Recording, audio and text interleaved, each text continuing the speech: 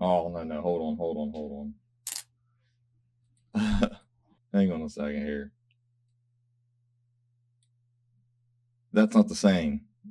It goes from 2016 to 2020, and then something else. You're not going to get that crusty monkey to look like that with vinegar and salt. No, not that 2016, but I do see something right here. Do you notice this? That coin's already in there. It's already shiny. Why? Why would you do that?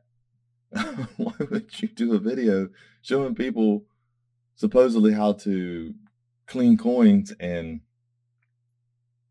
yeah, that doesn't make any sense. It doesn't work. It doesn't work like that. You can't restore coppers like that. That is very misleading. So all these clean coin videos, I would take them with a grain of salt and be very careful with what you're watching here. Acetone can remove tape, glue, substances on coins that shouldn't be on coins. It won't harm the coins. It will not harm the coins if you soak them in a little bit in acetone, and you don't even have to dry them or anything with the acetone.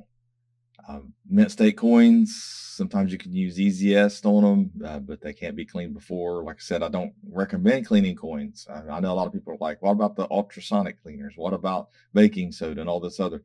The methods that I use are very quick. They don't take very long.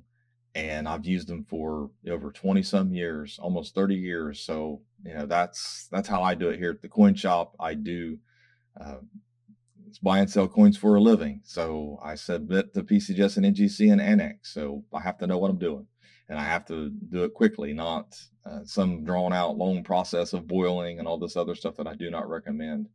Actually, boiling can harm a coin.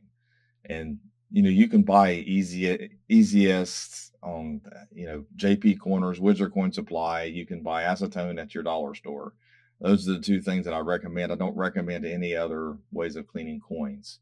I most certainly don't recommend watching videos of people who want to mislead or don't know what they're doing.